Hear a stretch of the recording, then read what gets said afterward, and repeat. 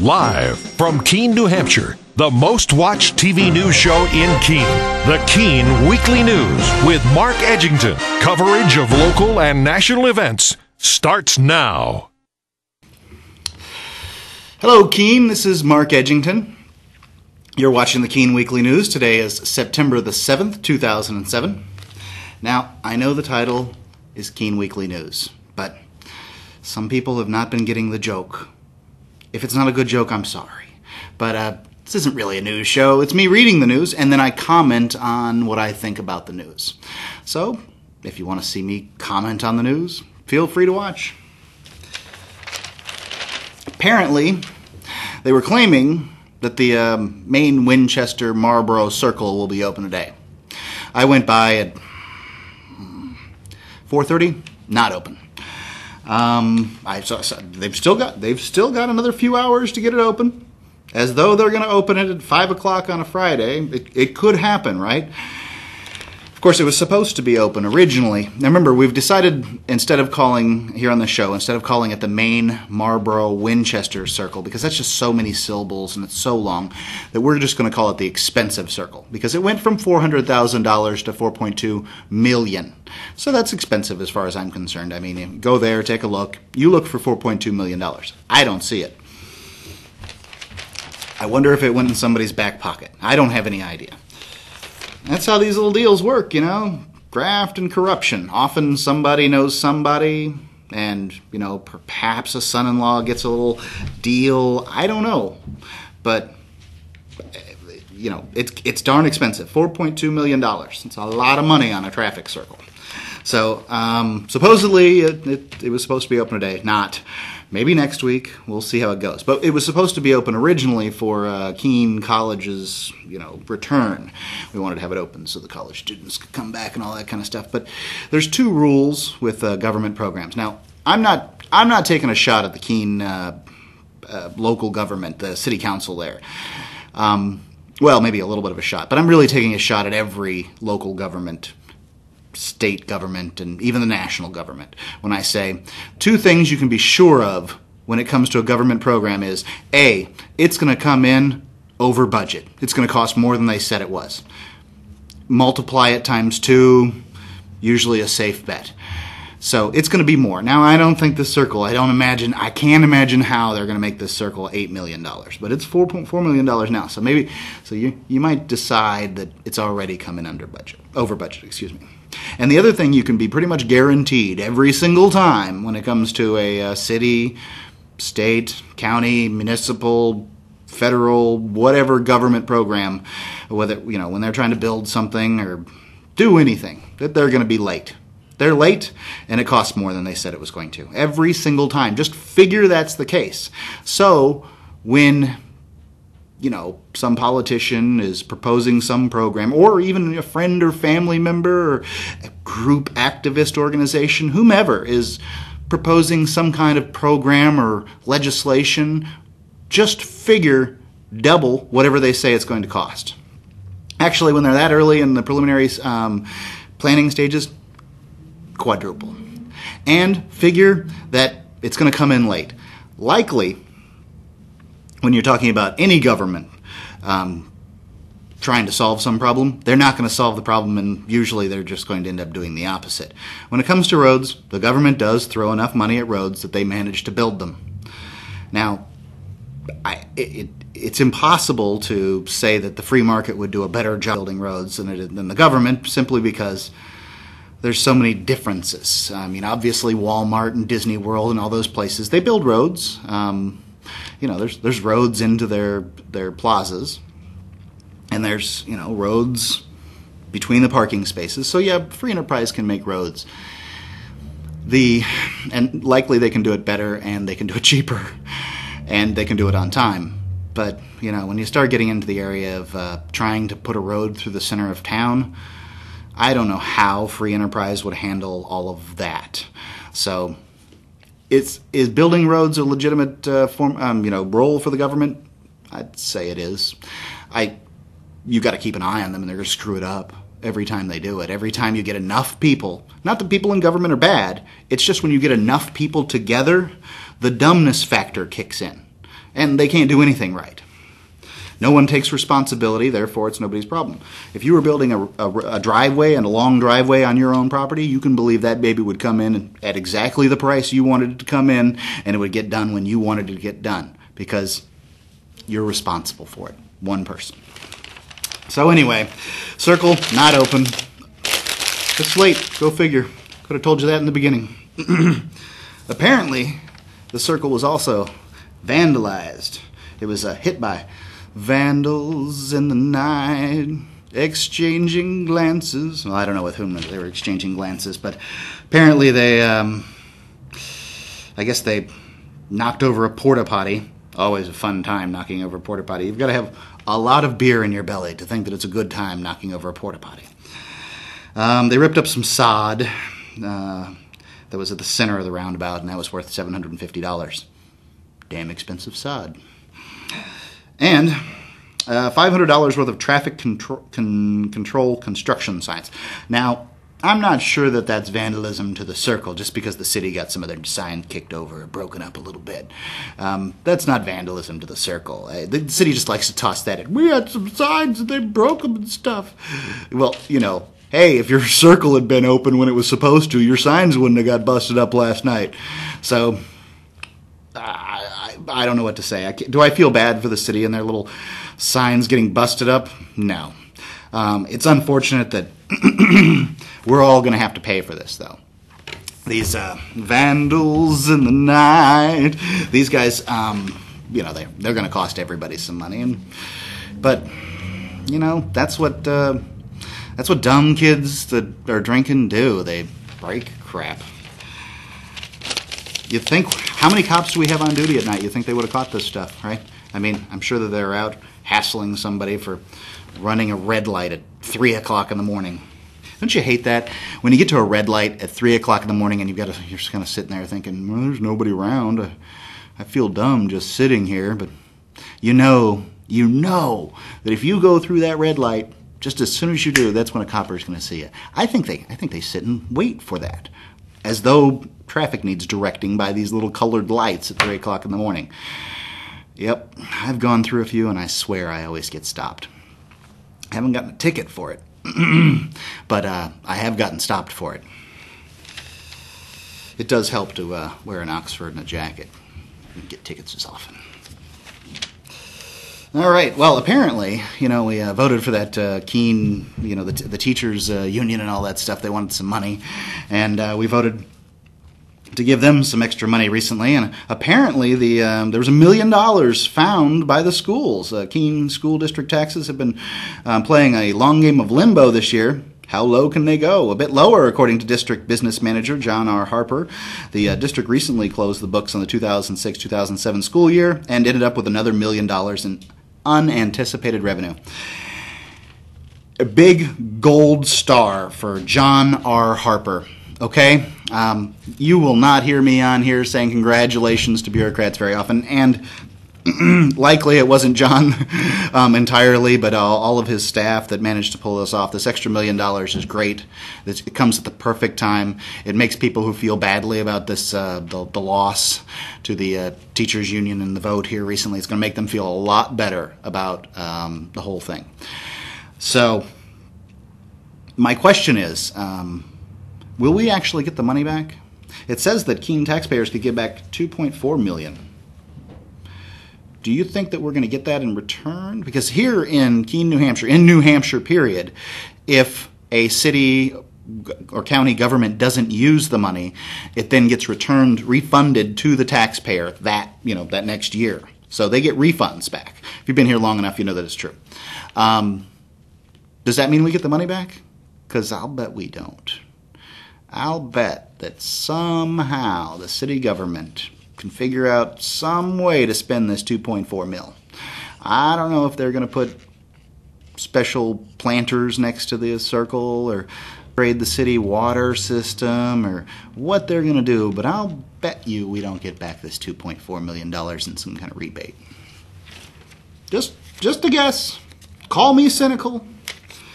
Most states, I must say New Hampshire's better than most states. Most states, once you pay those taxes in, they're never coming back.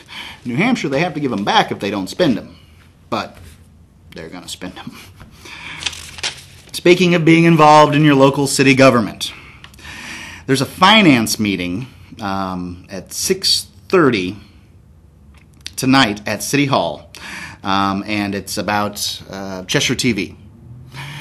If you want to support and keep Cheshire TV on the air, you need to head on down to City Hall at 6:30 tonight. And even if you don't support, you really should go and watch your government in action. These people are spending your money while you're sitting at home watching TV or having dinner with your family. They really are.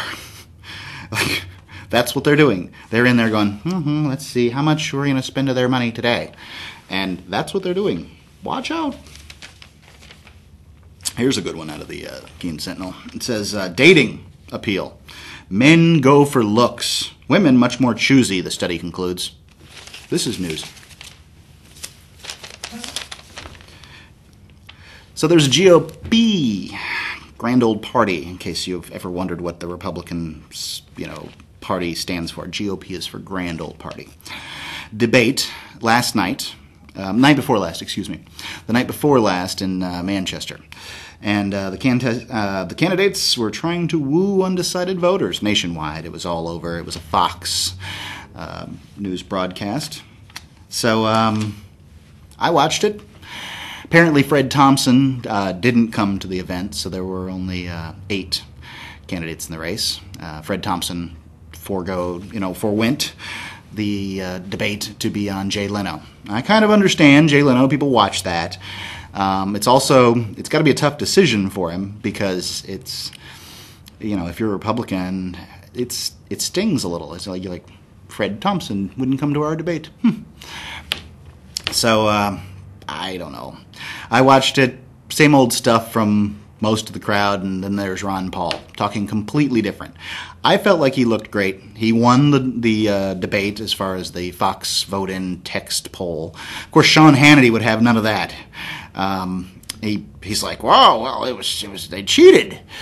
Those Ron Paul people, they voted multiple times, but Fox wouldn't let people vote multiple times. So all you had to do is vote twice, and you'd find out very quickly that you've already voted and you won't go on." Do you think that the Ron Paul people all have 10 cell phones in their pockets, Sean? Or do you think that the American people are stupid enough to believe your crap? Sean Hannity, man, does he ever carry the bathwater for these Republicans? I am so sick of him. Yeah, what is Sean Hannity going to do? This is what if land. We'll just go play around for a second. What would Sean Hannity do if Ron Paul won the Republican nomination? Would he support Hillary Clinton? Absolutely not. He'd be so stuck. I mean, he's married to this war in Iraq. We're going to kill the Muslims, all of them, hack their heads off. They're evil. Jesus doesn't like Muslims, or whatever it is. Kind of lunacy is going on inside his head. Now, obviously, he tempers it a little bit so that people don't actually see what kind of hate-filled bigot he is. But, that's really what he is. Come on. So, I don't know what Sean would do if Ron Paul, who voted against the Iraq War and against the Afghanistan War, would do if Ron Paul won the Republican nomination and then, say, Clinton wins the Democratic nomination, which seems like it's pretty much sewn up in the bag for her. If she wins, then she voted for both the Afghanistan conflict and the Iraq conflict. Then you've got essentially a pro-war Democrat and an anti-war Republican. What would Sean Hannity do with that situation? He'd be so confused because he's a pro-war Republican and hates Democrats. As a matter of fact, I saw Sean speak. It's been about a year now. And the first thing he said, it was a radio convention, and he was supposed to be talking about radio stuff. First thing he said, "Hillary, you will not win in 08, as though this is the only thing in his mind. It's a radio convention. Sean Hannity's there to talk about radio. What's he talking about? Hillary frickin' Clinton. He's out of his mind. I met Fred Thompson, too. He stepped on my shoe. He was very nice, though. His hands were this big, giant. He put them on my shoulder, to kind of support me or catch me because he stepped on my shoe. And they were big, big, big hands. He was very nice, though. Pleasant man. That mole is real. He's not trying to fool you or anything. Way up here on his head. met Joe Biden, or saw Joe Biden speak too. So I've watched a few of these candidates, and I got to tell you, Ron Paul, I've met him too. He's the only one worth voting for. Keep an eye on him, folks. This is national. Apparently, the Air Force pilots unknowingly fly with nuclear warheads. Nuclear. That's for George. Nuclear, George. Nuclear. Okay. Apparently, they took off, didn't know that they were in the air several hours, didn't realize that they had six nuclear Tomahawk missiles. Man, what else? What other kind of big nuclear mistakes are they making there that they don't tell us about? This is the first one I've heard about in quite some time. You wonder how many of them don't you hear about? Scary.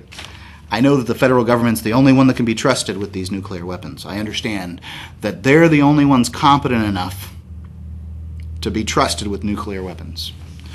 But they're screwing up all the time. Doesn't make me feel good. Doesn't make me feel good at all. Apparently the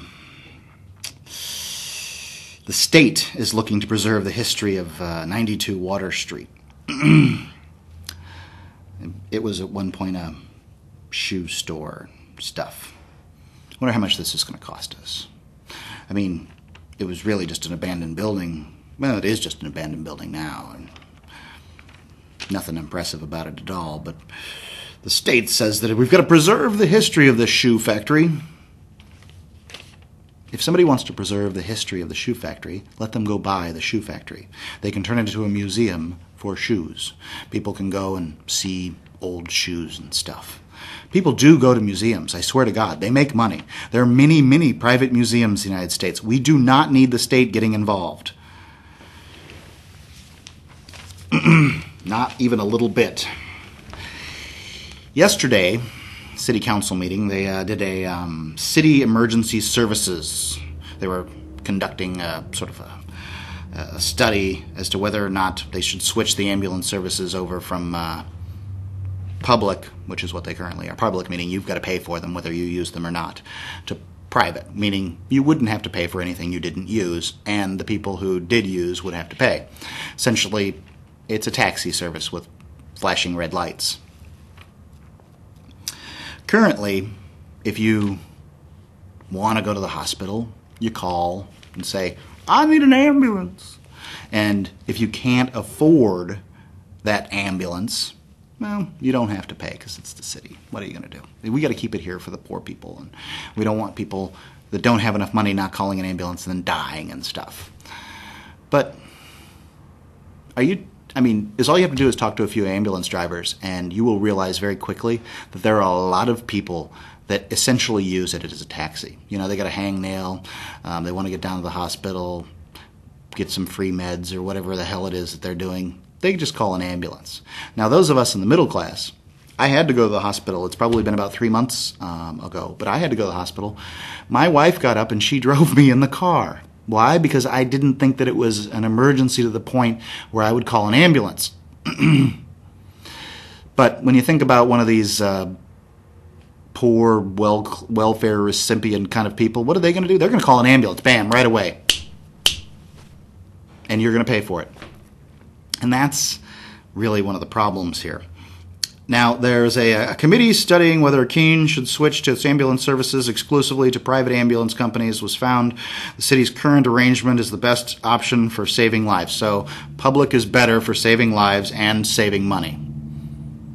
Letting the government run something is better for saving money. Doesn't that sound like a lie?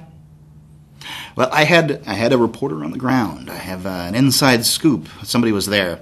Essentially what you had is, the fire chief saying, no, it's bad to take away the ambulance service because he's in charge of that crap. I mean, what do you think a manager is going to say when we want to take away 50% of the people that you manage? No, because that's likely to mean a pay cut.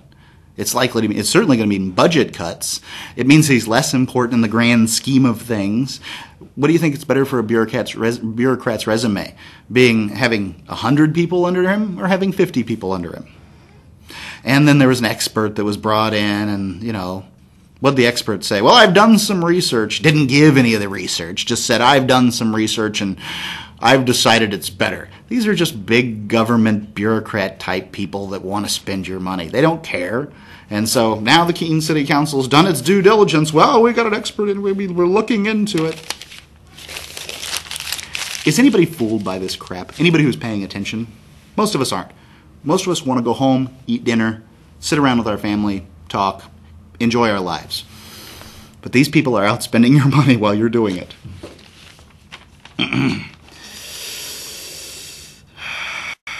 Nearly 60% of Keene High School students surveyed last year said that they'd been bullied or harassed at least once or twice during the school year. And a third said that they saw students bullied at least 3 times a day in school. Counselors and administrators say that bullying can be an under-the-radar issue that isn't necessarily widespread, but a new anti-bullying program that's coming to school this year is aimed at preventing bullying before it starts. Bullying. Ask anybody, anyone, whether they ever dealt with bullying in school, and I suspect the answer is going to be yes, I was bullied in school. Bullies are bad. Now, I'm not saying bullies are good. I am saying that everyone's dealt with it. Now, I don't know anything about this program that they're proposing, except that it's going to have unintended consequences. Now, we've got a zero tolerance. I've got a story right here that I may very well get to. As a matter of fact, I'll get to it right now. Police responded to Keene High School Wednesday for a report that an 18-year-old student had brought a dagger to school. Listen to this. That dagger is that key word. Hold on. The student from Marlowe's carrying a pocket knife, pants. The knife was in his pants. No one had been, it's a misdemeanor charge. No one had been threatened with the knife. It's not like he was brandishing it or anything like that. And he claimed he uses it for fishing. Now, is it a dagger or a fishing knife? What qualifies as a dagger? Can you call a fishing knife a dagger? I suppose you could. It's certainly more fun when you're writing in the newspaper. It certainly makes a lot more sense when you're giving a kid a misdemeanor for bringing a knife to school. Now, it wasn't so long ago I was in high school and kids would have shotguns in the gun racks of their car. Nobody died. Nobody was endangered. Nobody felt endangered. And that's what endangered means. It means how you feel. And I suspect this safeguard bullying program thing is going to have a lot to do with how people feel. People learn things from bullying. I learned how to carry myself like a man from bullying. If I didn't get that kind of treatment, I don't know how my life would be. But I like the way my life is now. I'd like to come out here on television and I'd like to thank each and every one of the bullies that bullied me while I was in school. It's part of who I am today.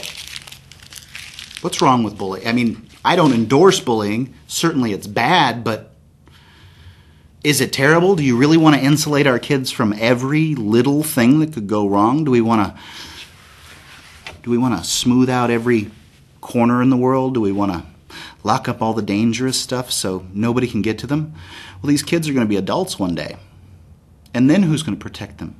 We're going to have to protect everybody from cradle to grave. Except if they're fighting wars for our government, at which point we have to throw them in front of bullets. People are crazy. Nuts. Wonder how much that program's going to cost us all. Elections take more than just candidates. Poll workers have a variety of duties. If we want this government to work, we all have to pitch in to some extent. At this point, the opportunity to be a candidate for local government is over. But you can still get a hold of the people in charge of voting there and volunteer to be a poll worker. So I think that it's a good idea for everybody to give a little volunteer time, and there's a way for you to do it. Get a hold of the director of elections or whomever handles that stuff. All right, I'm going to take a side on a local issue here. Somebody's not going to like me by the time I'm done with this. It's nothing personal, whoever you are out there. Blastos endorses Pregent for the job. Mayor Blastos has endorsed City Councilor Dale Pregent to succeed him in the office. No, Dale Pregent voted for this expensive circle on Marlboro, Winchester, Maine. And anybody who would be so cavalier with taking someone's property, I understand, eminent domain, it's a constitutional right. I got it. But I would say that our Constitution does codify the stealing by city, state, local, municipal governments from individuals for the purpose of building roads and those kind of things. It was a legitimate stealing, but it's still stealing. So Dale Pregent voted for that. Nobody who voted for that to take a circle that cost $400,000 and turn it into a $4.2 million, or, a redo of the inner cost $400,000 to turn it into a $4.2 million operation. No, can't have my vote. Sorry.